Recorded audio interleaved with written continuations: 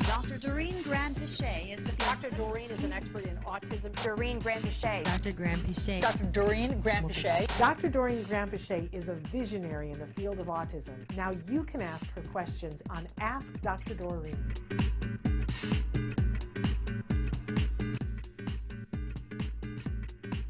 Can I just say, Mad, I love you and I want you to be my new best friend. She wrote in and said, my son is 13, but somehow I have been fighting the food selectivity battle for 113,574,576 years. Oh, yeah. Mad. I just love you. That cracked me up. But I feel your pain, Mad. But it feels counterintuitive, but winnowing some things out will make it possible for more things to be there. Evelyn has written in. Go ahead. I just want to make another comment on this because, there are different reasons that our kids become picky to begin with. The primary reason, according to all the science that's out there and all the studies over the years, is just this fact that they crave the items that they are more allergic to, right? And then they eat those things and this causes inflammation, and then it's that cycle we were just talking about. However, there are also other kids and us as well, where there are other factors that are affecting what they eat. For instance, it could be an emotional thing, right? All of us, we have our emotional foods that we like, stressful, foods that have been associated with stress or whatever that we don't eat, and things that, what is it called, the term, like foods that calm you down or make you, relax or whatever. Comfort foods, right? So we have all of that as well. And then the other thing with our kids, don't forget, our kids also have sensory issues. So as I've worked with a lot of kids who have been picky, now, this child that we were talking about, Shannon, I'm not worried because he has a broad array in terms of the texture of the food already. So I know that he doesn't have an issue with texture, but some of our kids do have an issue with texture. So they will only eat crunchy foods or they will only eat mushy foods. That's a completely different issue.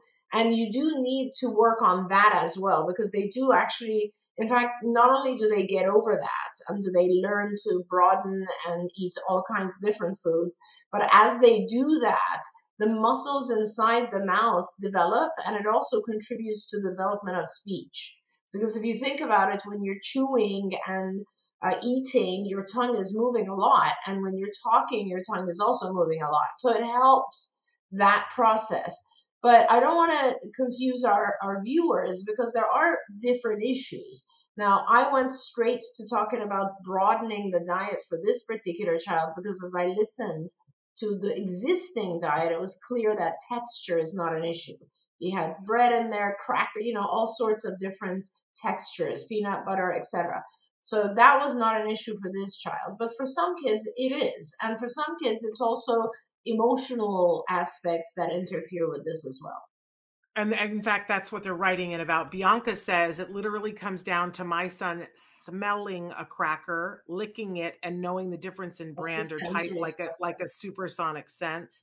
Oh, yeah. And that's the thing, we often forget that our kids have a very, very heightened ability when it comes to sensory issues, much more so than any of us, right? So we have to remember those things. And Bianca also says that he, his loss of foods seems to be based on experiences. For example, going through a divorce and being forced to stay with his dad, who had never cared for him before, bad experience, lost 5 foods, list his juice that we use to put his vitamins into. So, I find this so fascinating because just like for the holidays, we just went through the holidays and people pair pleasant experiences to food.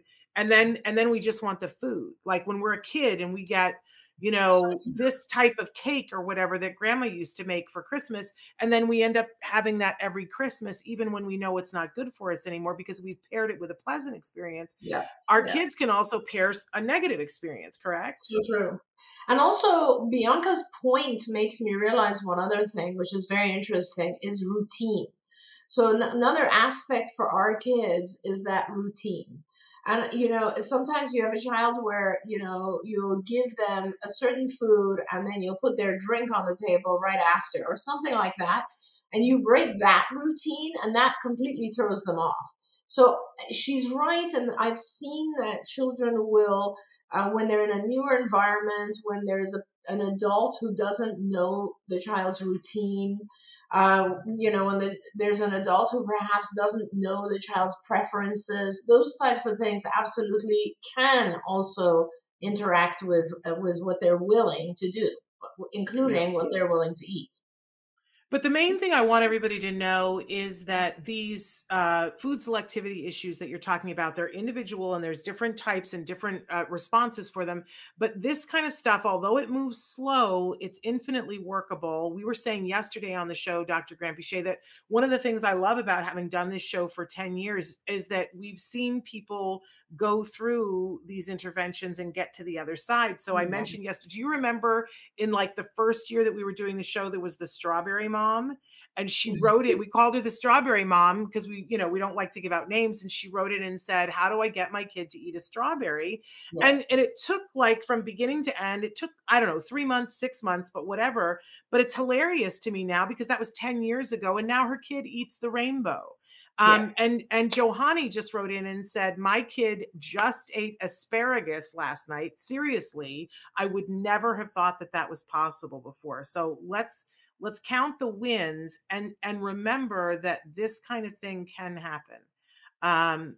But slow, but progress is available. This is not like some, you know, there are some issues where it's like, oh, it's really hard to crack and whatever, and we're not sure why people do this or that or whatever. But it seems like the food selectivity thing, you behaviorists really have a hold on. Oh yeah, and it's common, Shannon. And I gotta tell you guys, like, you know, we've worked with, I have personally, and many of us have worked with children who were referred to us with a G tube. So in other words, they had a gastro tube in their stomach because they had never eaten. And the child was now 4. And we had to work with the child to get them to eat foods so that the physicians could remove the G tube so that they could actually, which meant we had to get the child to, you know, go every step from opening their mouth, putting anything inside their mouth, swallowing, which is a whole different thing, chewing, which is a whole different thing, and then broadening the diet.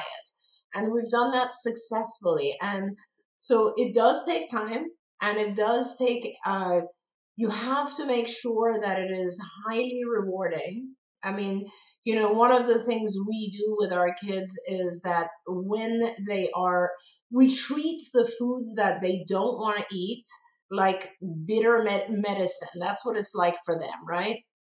And we will reward them beyond anything. Like we'll turn on the TV and throw a party and all this sort of stuff if they just take a morsel of that food. And then they love that, and we will gradually increase that. But it takes time.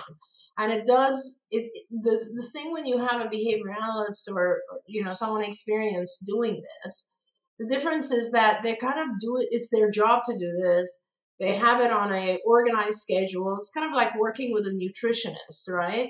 Like for me this morning, you know, I just came back to my home in Los Angeles, and I was trying to my New Year's resolution, you know, I was like, I'm going to do all organic this year. I'm going to completely change what we eat in the home. So I'm completely on board with you guys. Like I'm going just a little bit further, and I'm planning to do like farming in my backyard and going a little crazy here. But you know, that started with me throwing away a ton of food that was in the fridge.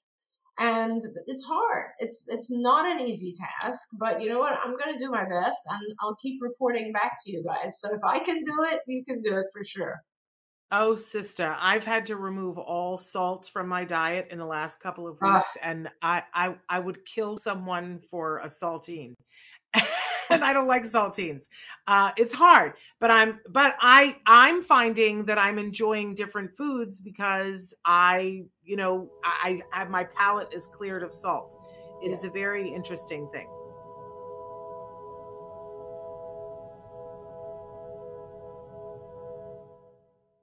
If you found anything helpful in this video, please give us a like. In fact, make sure that you smash that subscribe button on YouTube and give us a like on Facebook.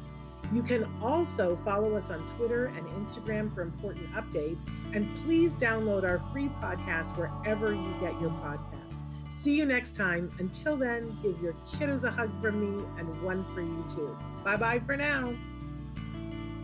To subscribe, click here. And if you'd like to check out some more of our videos, click here.